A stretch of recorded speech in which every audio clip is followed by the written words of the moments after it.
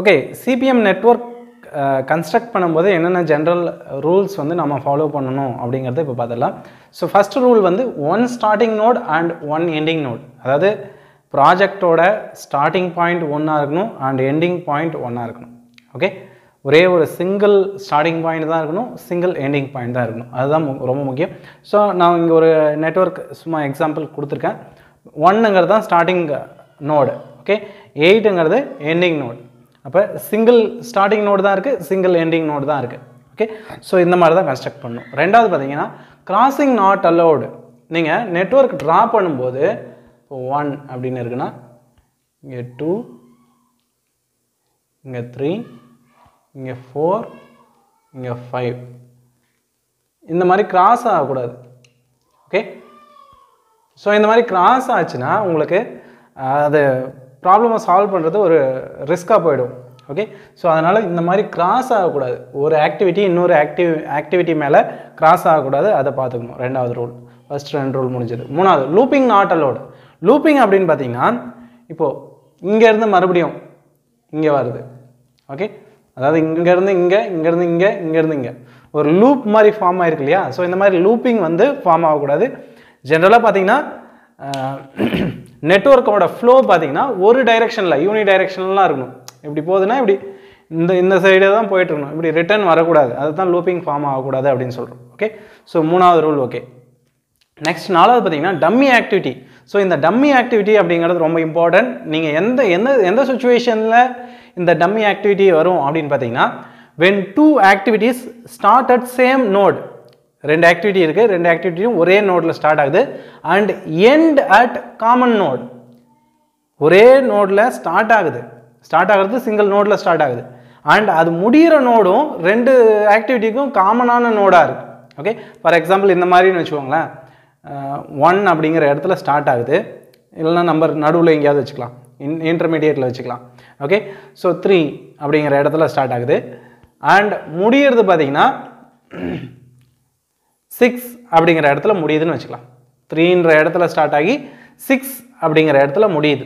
Okay, so starting node வந்து 2 ஆக்டிவிட்டிக்கும், இந்த activity for example டிஇன்னு வச்சுக்கலாம். ஓகே, ஸோ டின்ற ஆக்டிவிட்டியும் ஈன்ற ஆக்டிவிட்டியும் 3 அப்படிங்கிற நோடில் ஸ்டார்ட் ஆகுது, 6 அப்படிங்கிற நோடில் முடியுது. ஸோ இந்த மாதிரி நெட்வொர்க்கில் வரக்கூடாது நமக்கு. ஓகே, சேம் நோடில் ஸ்டார்ட் ஆகி ஒரு காமன் நோடில் முடிகிற மாதிரி 2 ஆக்டிவிட்டி முடிகிற மாதிரி வரக்கூடாது. ஸோ இந்த மாதிரி சுச்சுவேஷனில் என்ன பண்ணலாம் அப்படின்னு பார்த்தீங்கன்னா நம்ம இந்த இடத்துல இந்த டி ஆக்டிவிட்டி அப்படியே இருக்கட்டும். ஓகே, ஸோ இங்கே some other number for example 5 அப்படின்னு வச்சுக்கலாம், 5 or 4. ஓகே, ஸோ இந்த மாதிரி வச்சுட்டு இங்கேருந்து இப்போது இந்த ஆக்டிவிட்டி நமக்கு இங்கே தான் முடியணும். நம்ம இந்த 4லேருந்து என்ன பண்ணுறோம், ஒரு டம்மி ஆக்டிவிட்டி போயிட்டு டம்மி ஆக்டிவிட்டி, இந்த ஆக்டிவிட்டி வந்து டம்மி ஆக்டிவிட்டி அப்படின்னு சொல்கிறோம். ஸோ இந்த ஆக்டிவிட்டி டைம் எதுவும் கன்சியூம் பண்ணாது. t = 0. Time consumed by the dummy activity 0. Resources, money, material, man power எதையுமே கன்சியூம் பண்ணாது இந்த டம்மி ஆக்டிவிட்டி. ஜஸ்ட் ஒரு இமேஜினரியாக நம்ம ஆட் பண்ணக்கூடிய ஆக்டிவிட்டி தான் டம்மி ஆக்டிவிட்டி அப்படின்னு சொல்கிறோம். ஸோ அது இங்கே கொடுத்துருக்கேன் பாருங்கள், சேம் இதே தான். இங்கே 3ன்ற இடத்துலேருந்து 6க்கு ஈங்கிற ஆக்டிவிட்டி போகுது. அதே மாதிரி 3ன்ற நோட்லேருந்து 6க்கு வந்து 6ன்ற நோடுக்கு வந்து டிங்கிற ஆக்டிவிட்டி போகுது. ஓகே, ரெண்டும் 3 அப்படிங்கிற நோடில் ஸ்டார்ட் ஆகுது, 6 அப்படின்ற நோடில் எண்ட் ஆகுது.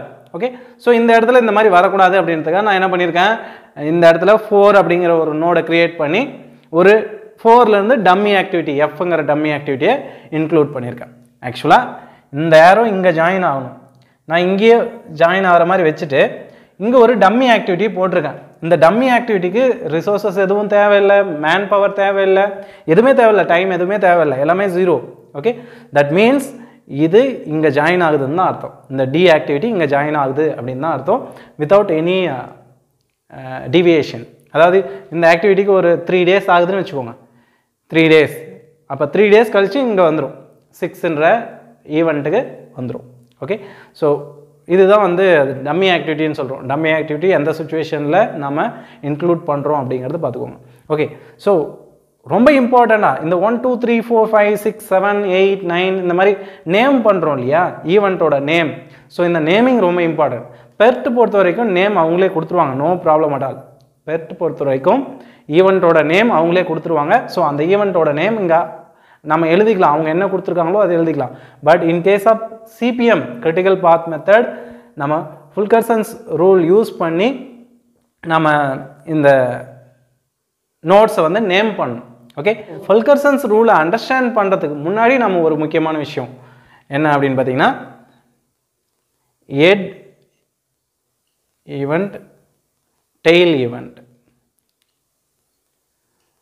ஸோ இந்த ஹெட் ஈவெண்ட்னா என்ன, டெய்ல் ஈவெண்ட்னா என்னன்னு அண்டர்ஸ்டாண்ட் பண்ணிக்கிட்டால் தான் நம்ம ஃபுல்கர்சன்ஸ் ரூலை வந்து அப்ளை பண்ண முடியும். ஹெட் ஈவெண்ட் அப்படின்னா என்ன அப்படின்னு பார்த்தீங்கன்னா இந்த ஏ அப்படிங்கிற ஆக்டிவிட்டி இருக்கு இல்லையா, ஏ ஆக்டிவிட்டி எதை நோக்கி போகுது, 2 அப்படிங்கிற ஈவெண்ட்டை நோக்கி போகுது. அப்போ ஏ இஸ் ஹெட்டிங் டுவர்ட்ஸ் 2. ஓகே, அப்போ 2ங்கிறது ஏ ஆக்டிவிட்டிக்கு ஹெட் ஈவெண்ட். ஓகே, எங்கேருந்து ஸ்டார்ட் ஆகி வருது, எதுலேருந்து வருது அப்படின்னு பார்த்தீங்கன்னா 1 அப்படிங்கிற ஈவெண்ட்லேருந்து ஸ்டார்ட் ஆகி வருது. அப்போ இது டெய்ல் ஈவெண்ட். ஏன்ற ஆக்டிவிட்டிக்கு 2 வந்து ஹெட் ஈவெண்ட், 1 வந்து டெய்ல் ஈவெண்ட். நல்லா அண்டர்ஸ்டாண்ட் ஆயிருக்கும்னு நினைக்கிறேன். இன் அதர் வேர்ட்ஸ் இப்படின்னு சொல்லலாம், ஆரோ ஹெட் எங்கே முடியுதோ, ஓகே, ஸோ அந்த முடிகிற இடம் ஹெட் ஈவெண்ட். எதுக்கு, இந்த ஆக்டிவிட்டிக்கு. ஏன் அந்த ஆரோ எங்கே ஸ்டார்ட் ஆகுதோ, ஓகே, எந்த இடத்துலேருந்து ஸ்டார்ட் ஆகுதோ அது வந்து டெய்ல் ஈவெண்ட் அப்படின்னு சொல்லலாம். ஓகே, இப்போது ஹெட் ஈவெண்ட்னா என்னன்னு தெரிஞ்சுக்கிட்டோம், டெய்ல் ஈவெண்ட்னா என்னன்னு தெரிஞ்சுக்கிட்டோம். சிம்பிளாக டயக்ராமில் சொல்லணும்னா இப்போ 1 இருக்குன்னா ஒரு 2 ஆக்டிவிட்டி இந்த மாதிரி ஏபி அப்படிங்கிற ஆக்டிவிட்டி இப்படி போகுதுன்னா இப்போ 1 அப்படிங்கிற ஈவெண்ட் வந்து ஏபி இந்த 2 ஆக்டிவிட்டீஸ்க்கும் டெய்ல் ஈவெண்ட். அதுவே 5ன்னு ஒரு ஈவெண்ட் இருக்கு. ஓகே, அதில் வந்து இஎஃப் அப்படிங்கிற ஆக்டிவிட்டீஸ் வந்து முடியுது. ஓகே, ஸோ இப்போ இ அண்ட் எஃப்க்கு இந்த 5ங்கிறது ஹெட் ஈவெண்ட்.